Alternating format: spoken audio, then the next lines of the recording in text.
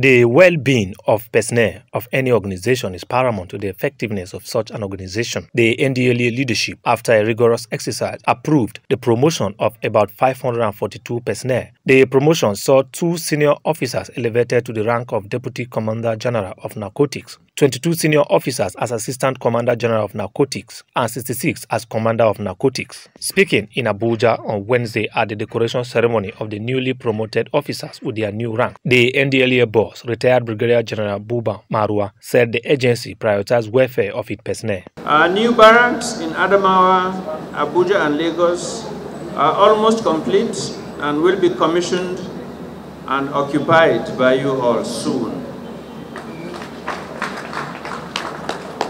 The recent promotion of 5,053 officers speaks volumes about our dedication to prompt and timely promotion of officers. The NDLEA boss said about 50 identified drug cartels have been arrested in the last 3.5 years, with some of them dealing in the wheel of cocaine, heroin, and methamphetamine, also known as Miri distribution in the country and the global tracking network. In 3.5 years, we have taken down as many as 50 identifiable drug cartels, some of them important spokes in the wheel of cocaine, heroin, and methamphetamine distribution in the country and the global trafficking network.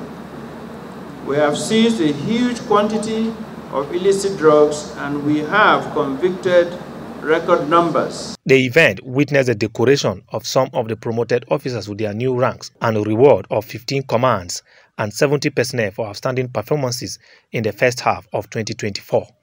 John Taylor, ITV News.